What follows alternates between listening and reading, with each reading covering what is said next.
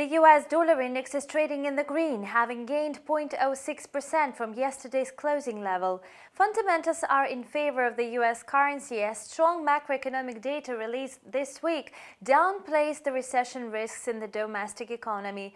Today, investors are absorbing US GDP data for the third quarter. The US dollar versus the Canadian dollar pair is trading under higher volatility as Canada also provided important data.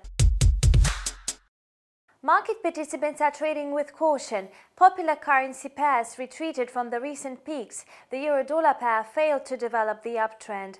The pound-dollar pair has survived a rough week, having slumped after a record rally. Fears about a disorderly Brexit pushed the pound sterling down at the year-end.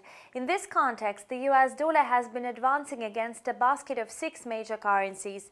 It's on track for the best week in a month. Apart from upbeat economic data, the greenback has been supported by remarks of Fed officials who spoke in favor of the cautious approach to interest rates.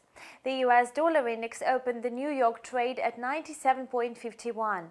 Among the market-moving reports from the US today are data on private consumption and GDP for the third quarter.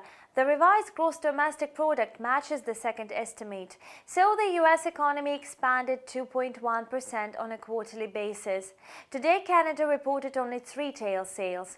This metric is viewed as a barometer of consumer sentiment and a leading indicator for the retail sector in the short term. A higher index is bullish for the Canadian dollar, while a lower index makes the loonie weaker. The consensus suggested an increase in retail sales for October. However, analysts were wrong. Canada's retail sales fell sharply 1.2% month-on-month, thus making an annual rate decline by 0.6%. No wonder the Canadian dollar is losing ground versus its American rival. Following the downbeat data, the US dollar versus the Canadian dollar pair was trading at near 1.3166.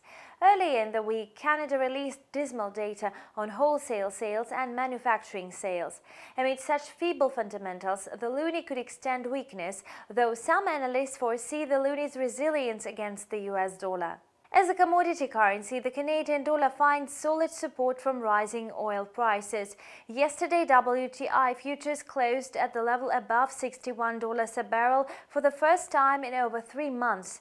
The main consumers of the Canadian crude are China and the US.